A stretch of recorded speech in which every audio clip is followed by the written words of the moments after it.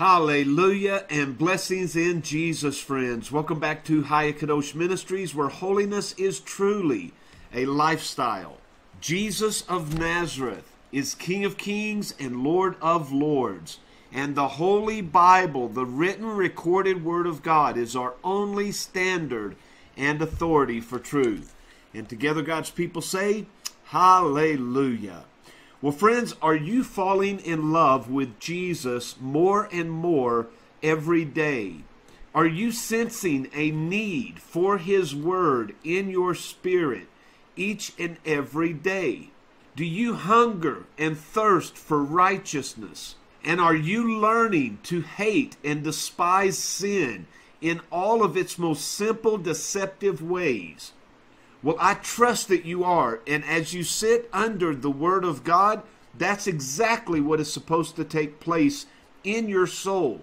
And so I invite you just to take a moment and thank the Lord for the things that He is doing in your life. For these desires come only from His hand and are confirmation that you truly belong to Him. Now, we're continuing our study through the story of the Bible. And when we were last together, we saw the deception that the serpent used to tempt Eve. And when God enters into the garden, He finds Adam and Eve hiding, having covered themselves, trying to cover their sin, their act of disobedience. And so we pick up in verse 9, God calls unto Adam, and He says unto him, Where are you? And Adam said, I heard your voice in the garden, and I was afraid. Now remember, in chapter 2, verse 25, it tells us that both Adam and Eve were naked, the man and his wife, and they were not ashamed. But now shame has entered. And so because of this shame, Adam hid himself. And God said unto Adam in verse 11, Who told you that you were naked? Why do you feel this shame? Have you eaten of the tree whereof I commanded you not to eat?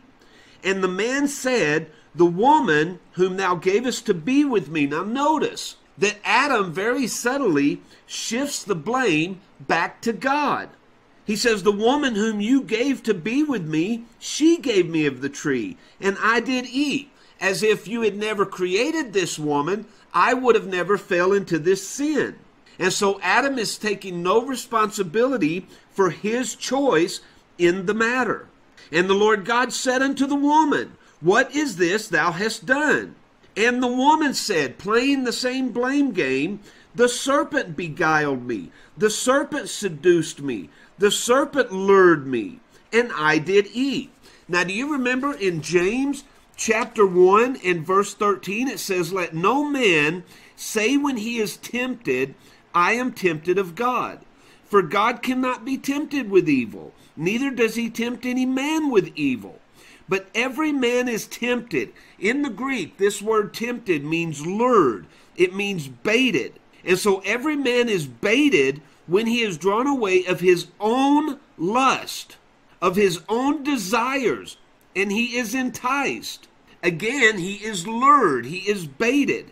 And when that desire, when that lust has conceived, when it has taken the person prisoner, it brings forth sin, and sin, when it is finished, brings forth death, spiritual death. And that's what's taking place here in the garden as Eve is explaining to God that she was baited. She was lured by the serpent, by the desire to know more, to be more, and because of this she did eat. Verse 14, The Lord God said unto the serpent, Because you have done this, you are cursed above all cattle, above every beast of the field. Upon your belly shall you go, and dust shall you eat all the days of your life. Now what this tells us, and I don't want to speculate here, but what this tells us is that at one time, the serpent wasn't upon his belly. He either had wings and flew, or he had feet and walked. But now he has been cursed to go upon his belly all the days of his life, and to eat dust all the days of his life.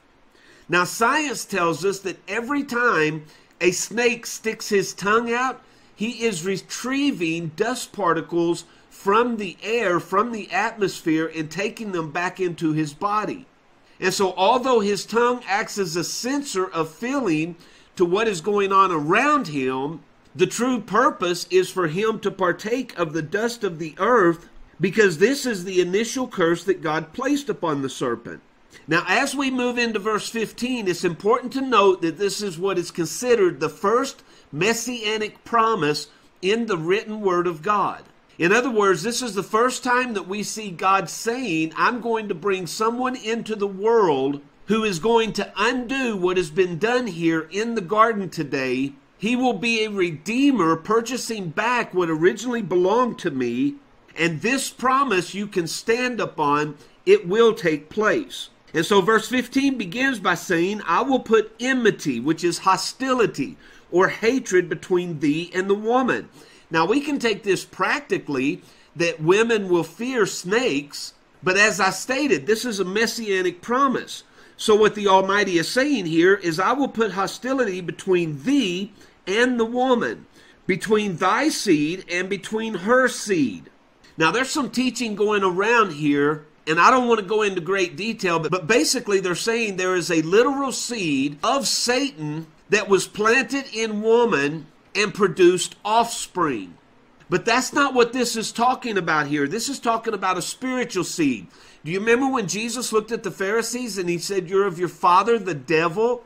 Well, he was speaking spiritually because of their rebellion toward God, their choices not to be true to the laws and the things of God, showing mercy and compassion, foregoing the exuberant lifestyle that their position offered them.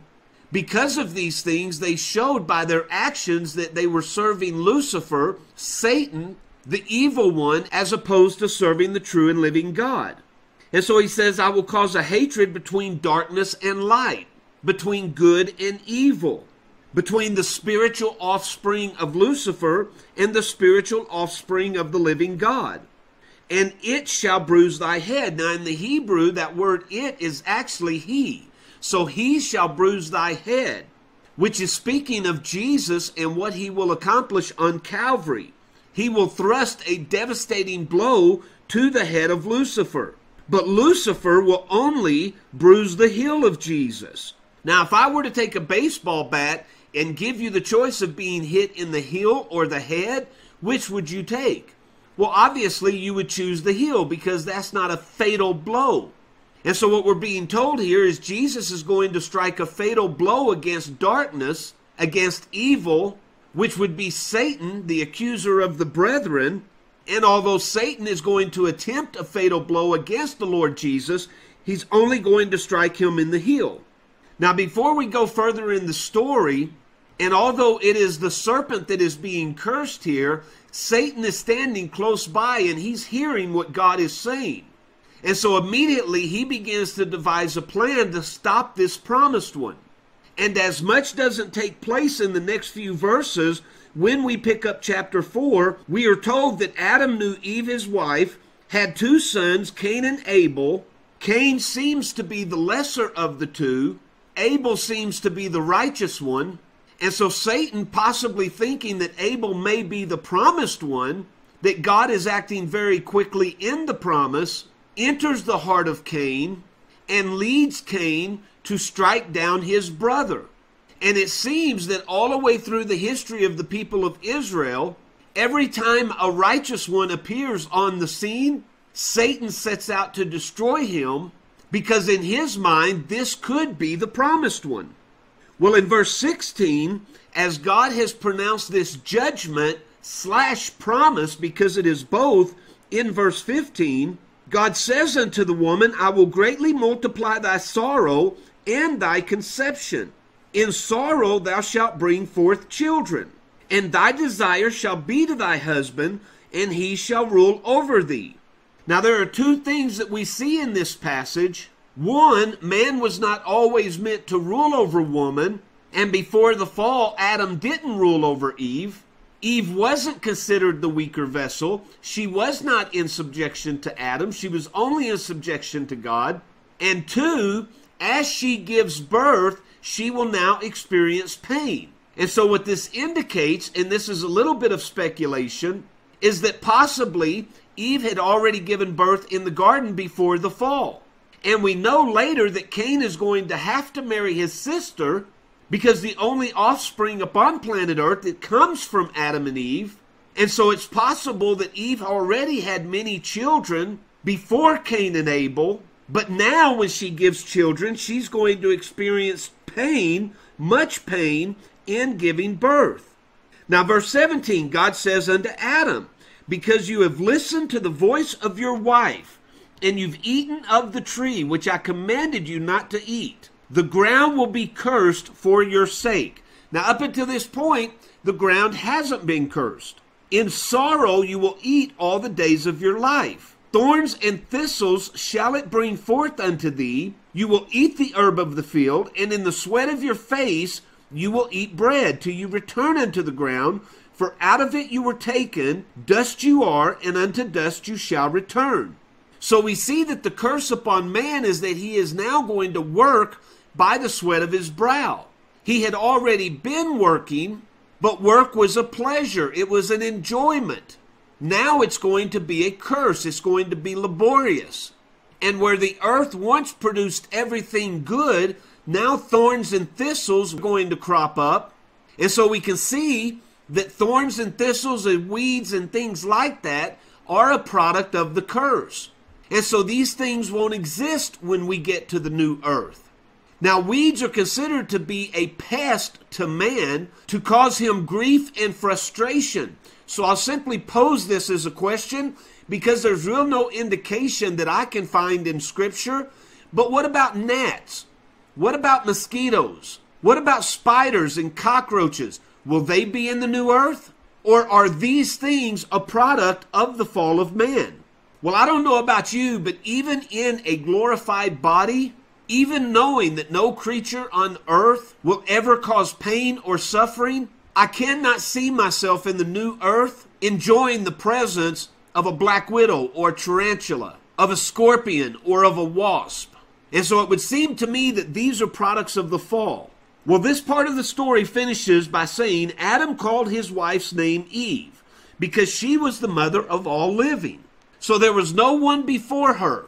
Every line of man, every race, every nationality has come from Eve. And although the seed of woman may have been corrupted by what took place in the first few verses of Genesis chapter 6, and we'll talk about that more when we get there, Eve is the mother of all the living.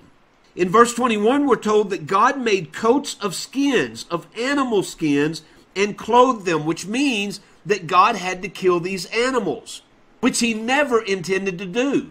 This is his wonder. This is his creation. But the only way that man can be covered is through the shedding of blood. And as we're told in the book of Hebrews, without the shedding of blood, there is no forgiveness for sin.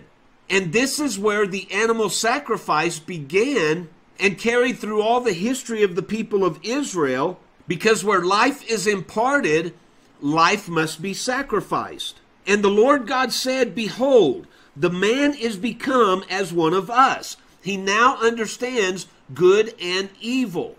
And so unless he puts forth his hand and eats of the tree of life and lives forever in this state, the Lord sent man out of the Garden of Eden to work the ground of the earth from which he was taken.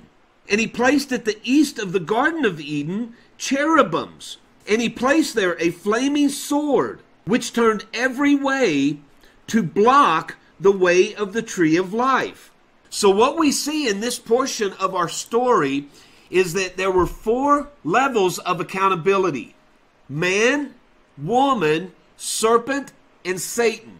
Each acted in rebellion against God. Each was cursed and received severe punishment for their disobedience. And we have a promise that Jesus is going to come and undo this mischievous plot that Satan has set out to alter the things of God, to corrupt the plan of God for man. And the purpose of this story is this: that the better we know our enemy, his tactics, and his strategies, the better prepared we are in the war against us and the war against our souls. If we see how subtly and how craftily he works, We'll be on guard in even the smallest of areas, friends. Many of us would not take place in such large acts of disobedience like murder, rape, or genocide. But what about the mere form of deception? Because if you noticed, Satan through the serpent really never lied when he deceived Eve. Go back and look at it. He never told a lie. He simply twisted the truth and used deception to get man to do what he wanted it to do. And the deception is a far greater evil than an outright bold lie. Because an outright bold lie would be on the far left. Absolute truth would be on the far right. But the deception stands right in the middle, being very hard to detect, using truth to produce a lie. Does that make sense? Let me give you an example. You're traveling in your car and you're driving 7 miles an hour over the speed limit. You're very aware of your speed and a police officer pulls you over. As he begins to speak with you, he informs you that you were going over the speed limit. And you simply reply with a, "Was I?" Now you know that you were speeding. But as you reply with that, "Was I?" you're indicating to the officer that you were not aware of your speed. Now you haven't actually lied because you simply asked a question. But in the way that you asked the question, you are deceiving the officer into thinking something that you know better. That is the same tactics that Lucifer used the serpent to deceive Eve. And it's evil at its core, and we need to be aware of those subtle ways that we even use the intonation of our voices to deceive others and ultimately even deceive ourselves.